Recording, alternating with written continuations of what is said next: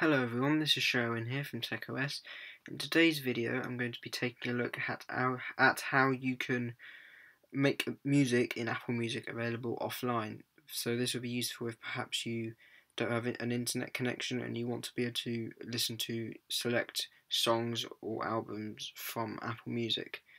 And the way you can do this is quite simple. Now, if you go into Music, and as you can see I've got a song playing here at the moment, and if I want to save it for offline listening later on, if I click these three dots in the bottom right hand corner of the screen, and if I click on this plus icon, and now it has added this to my music.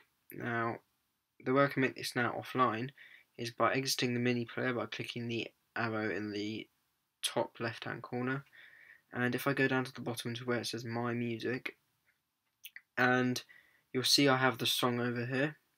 If I click on it and click these three dots over here, and now at the bottom it will, no, sorry, not at the bottom, over here it will say make available offline. If I tap on that, this song is now downloading, as you can see at the top of the screen, and once that's downloaded it will be available for offline listening.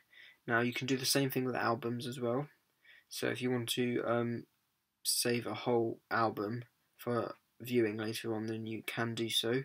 But that's essentially how you'd make songs available offline on Apple Music. Now, if you've got any questions or comments on anything in this video, do put them down below.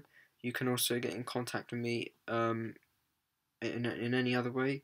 The details will be up at the end of the video and as well as in the description.